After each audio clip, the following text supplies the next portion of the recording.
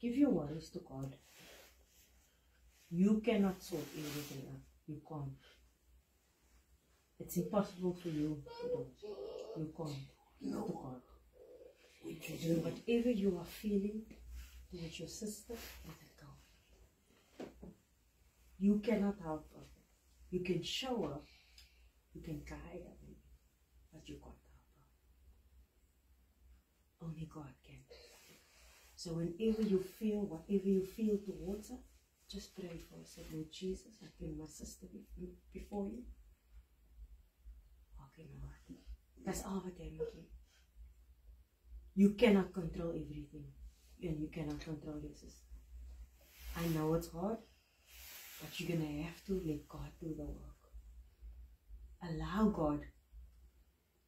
Allow Him to work in this household. Allow Him to intervene. That's God's werk, nie jou werk. Leave what God needs to leave it up to God. Just give it back to God. As hard as it may seem.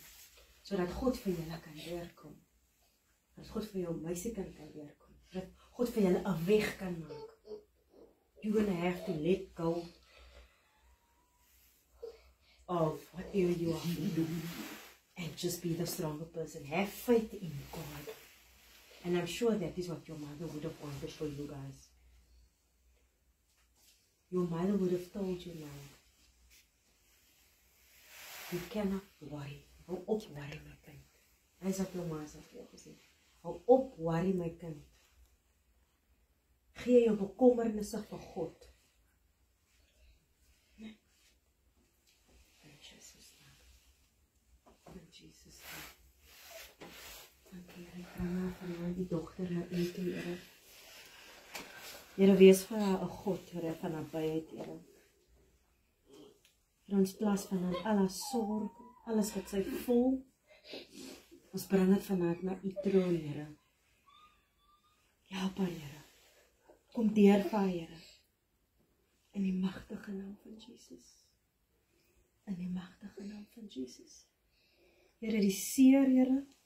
Here, vat dit weg vanaand, Here. U maak haar heel, Here. Maak haar heel. Make her whole, Jesus.